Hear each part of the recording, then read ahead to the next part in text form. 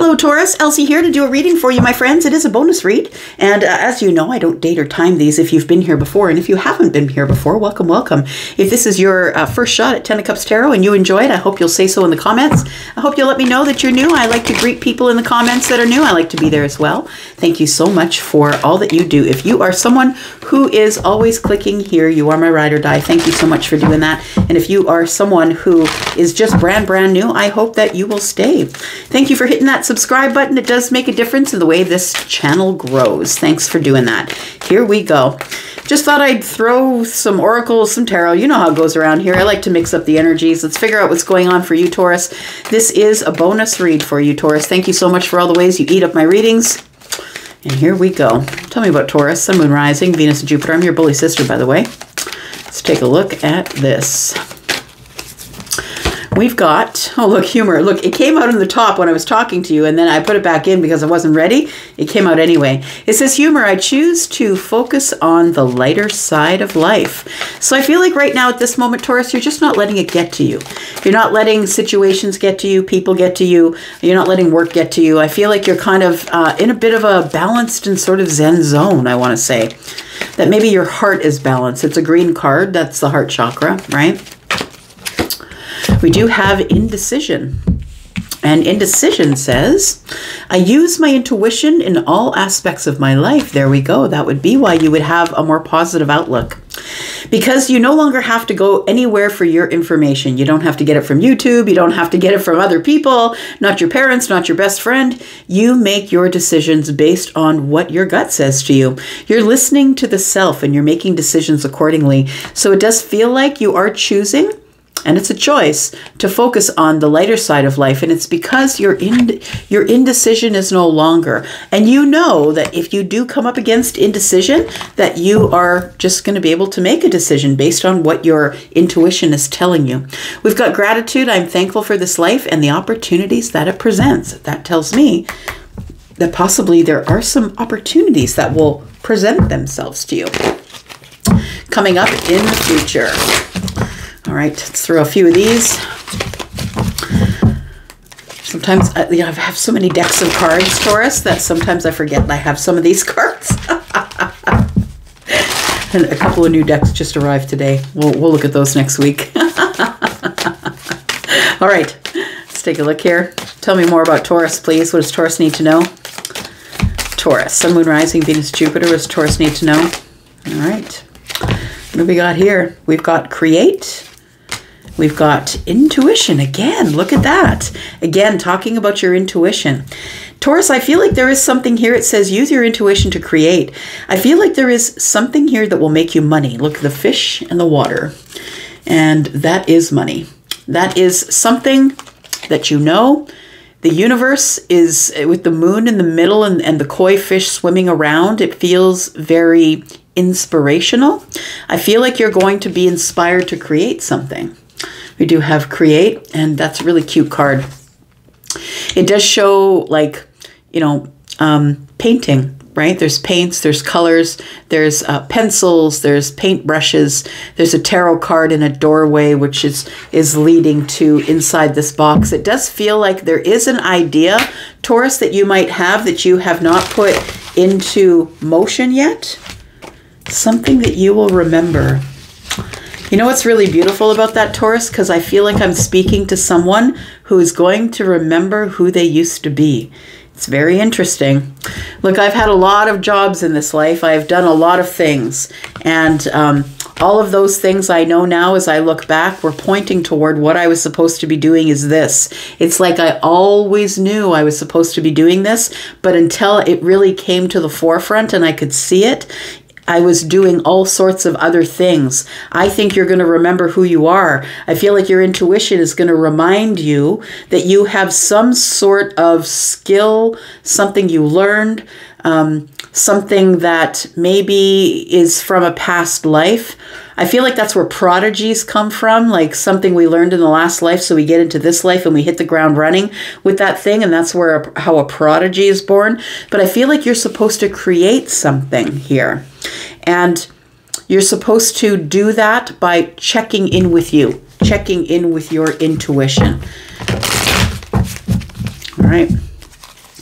throw some tarot, find out what other energies we have for you here, Taurus, Sun, Moon, Rising, Venus, and Jupiter. Tell me more about Taurus. Tell me about Taurus. One more. Tell me about Taurus. What do we need to know?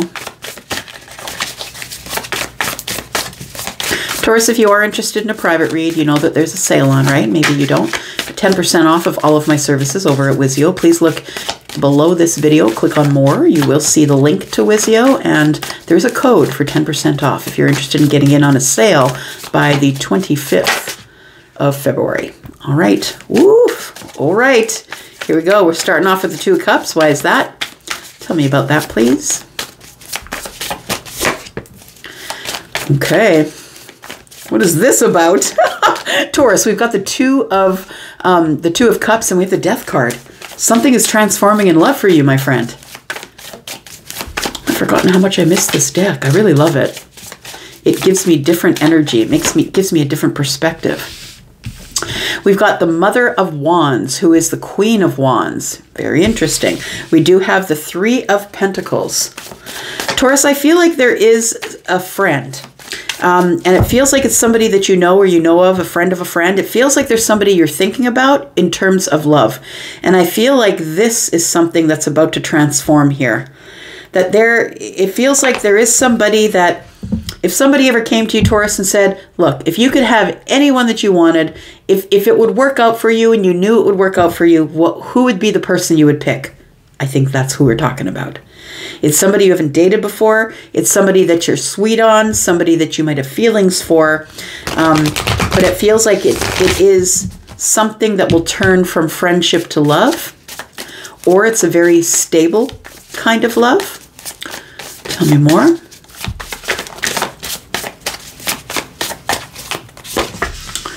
We do have the Daughter of Pentacles. And so that is the Page of Pentacles. Something new. Something ends. Taurus, I think we've been talking about this, right? If I'm not mistaken, over the last few days, we've been talking about you letting go of something, that it's been sad for you to let something go, but you had to let something go. I think that's what's bringing in this inspiration. I feel like your gut is inspiring you now, telling you, look, something ended back there and you didn't need it. And now here comes the Daughter of Pentacles, right? This is the Page of Pentacles. That something here is about to begin. There's an opportunity that arrives. And it looks like it's in a pentacle way. So it's sturdy and solid and you can count on it. It's a truthful new beginning here. And I think it's because of, over the last few days, we've been talking about you letting go of something that you had to get out of your energy before you could move forward to something else. And we do have the Three of Wands. It's the ships that are coming in. The ships that are coming in could be the Mother of Wands. It could be someone who is Aries, Sagittarius, or Leo. It could be someone who is in fire. Now, if they aren't in fire, and maybe they're not, it could be Scorpio, right? We do have earth energy here, Taurus, Virgo, Capricorn. We also have water energy here. And so it could be a water, an earth sign, could be a Scorpio, but it feels as though because something has ended, that something else must begin. And the ships that are bringing in something exciting, because the Queen of Wands is someone who is very independent. This person is, even if they're not a fire sign, is someone who relies on themselves. They're very independent. This is someone who's probably a business owner, but also someone who can take risks. Someone who's not scared to fall and skin their knees. They don't give a crap if people see them fall and skin their knees. This is someone who's very brave. The Mother of Wands, or the Queen of Wands, is forged through fire, right? And that means that all the things that came to kill her just made her stronger, and that's why she sits on the throne. She's earned her spot. So it feels like somebody who's very bossed up, I want to say, that the ships are bringing someone in here after an ending here. It could be an ending in love. I think that for some of you also, that this Three of Pentacles and the Two of Cups tells me that this person could be a friend, that you might already know them. They already might be in your wheelhouse. Like, maybe you don't see them every day. Maybe you don't text them all the time, but maybe this is someone that you bump into now and then because you met them through a friend. Okay. Put this here. We'll use a different deck for clarifying. We've got the Son of Cups, and that is the Knight. All right. Tell me why the Two of Cups is here, please, for Taurus. Tell me why the Two of Cups is here. Taurus, Sun, Moon, Rising, Venus, and Jupiter. Tell me why the Two of Cups is here. Ooh. All right. We've got the Five of Cups. We've got the Death card. Interesting. We also have the Three of Wands in the reverse.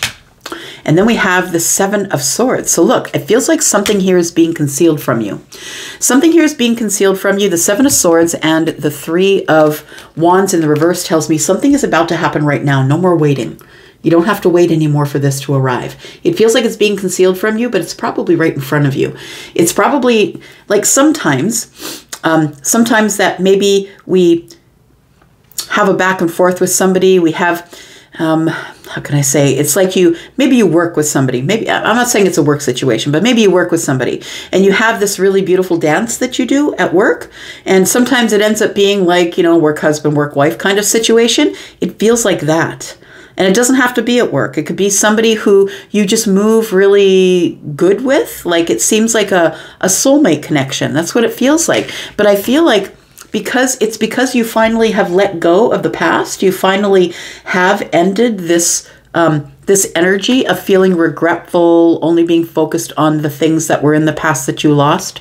I feel like that's why this is coming in.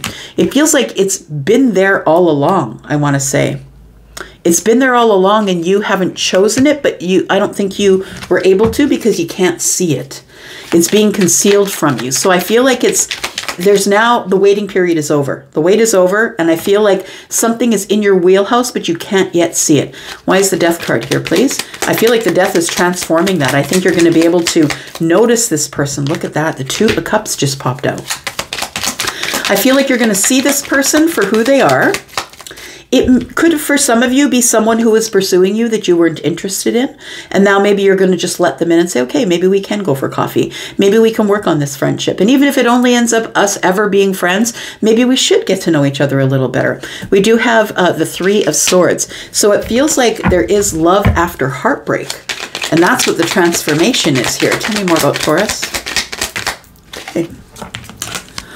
We do have the Six of Swords. I love it. So this death energy is allowing you to move on. It is allowing you to move on to something more exciting. Someone who's more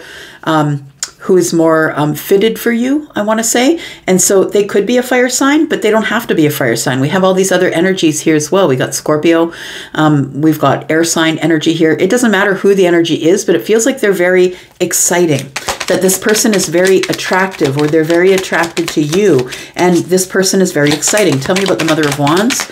Queen of Wands, please. Tell me about the Queen of Wands. Tell me about the Queen of Wands for Taurus. All right.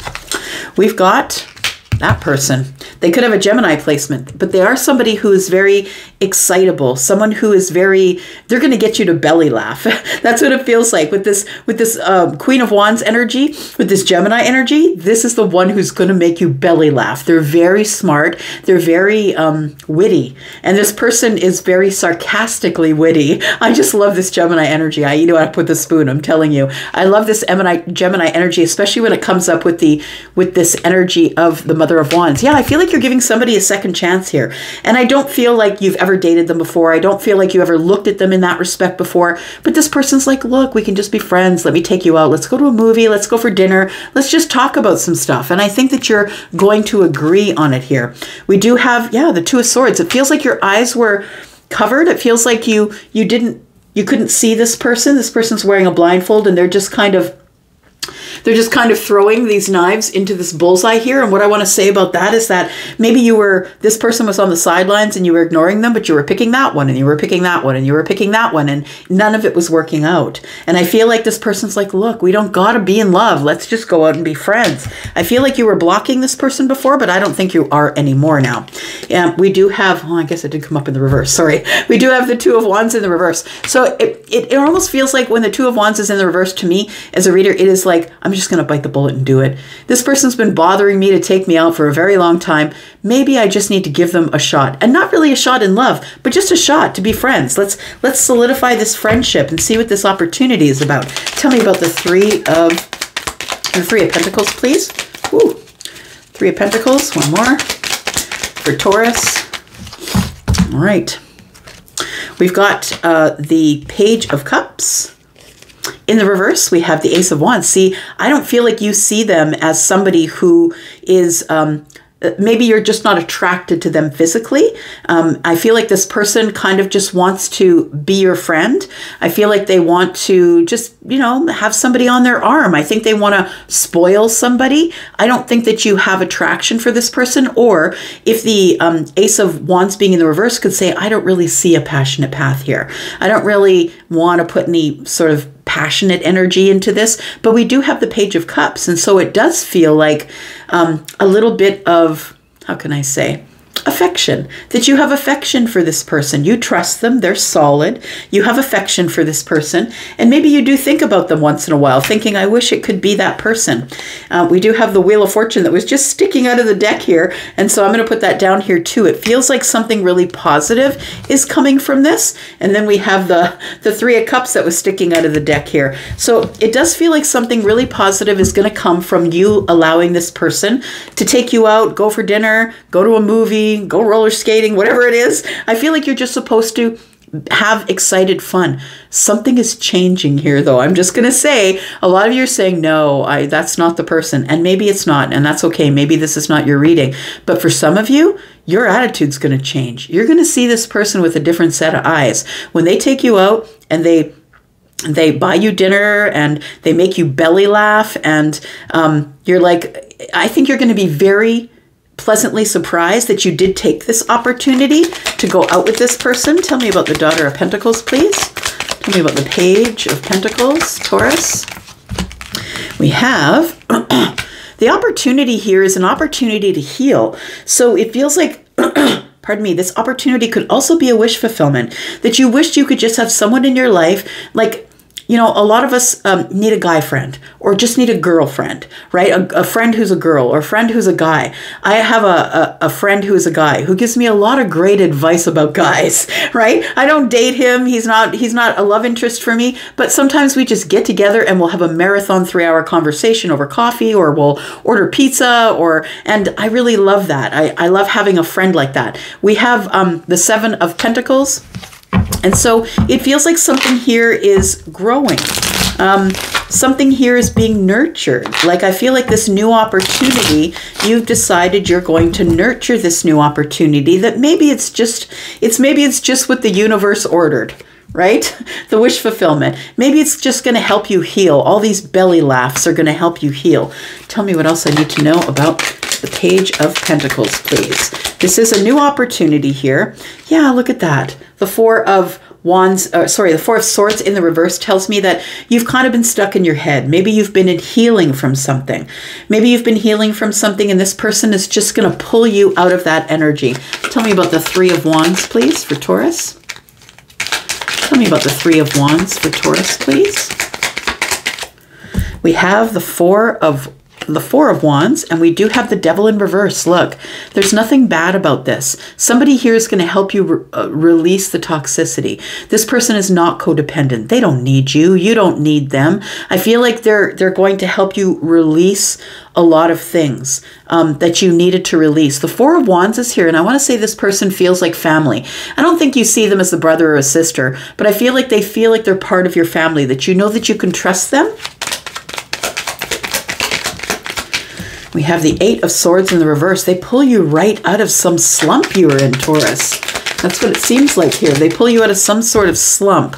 And there we go. There's the Page of Pentacles. So I do really feel like there is somebody really lovely coming into your life. And I don't think you're going to see them as a love interest. And maybe that might change. But I want to say that you have affection for this person. They are going to want to take you out and buy you something. Buy you dinner, buy you a coffee, whatever it is. And it's going to, whatever conversation, the reunion you have with this person that you haven't seen in a while, who is just a friend, is going to change the way you look at them.